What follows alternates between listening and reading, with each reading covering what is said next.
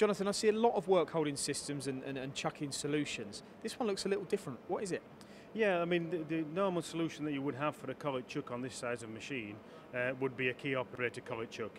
But this one, it's a new innovation, something that we just started supplying, and it's what we call the wheel chuck. So it takes standard 5C collets, and without having to use a key, you can lock it up with the mechanism at the side here, so you don't have to go through the rigmarole of having to tighten it up with a key. Okay, you're going to show us, I'm sure, in a minute how it works, but before you do that, security is a big thing with work holding and collets. Are you guaranteed that with this? Yeah, the way that the system works is that it operates in the opposite direction. It rotates in the opposite direction to how you fasten it up, so it will always stay locked while rotating. And with the spindle nose, what can it fit on? Is it just your machines or others as well? No, it's universal. It comes with a recessed mount, so we can mount it with any kind of adapter to any type of spindle nose. Okay, let's see it in action. Okay.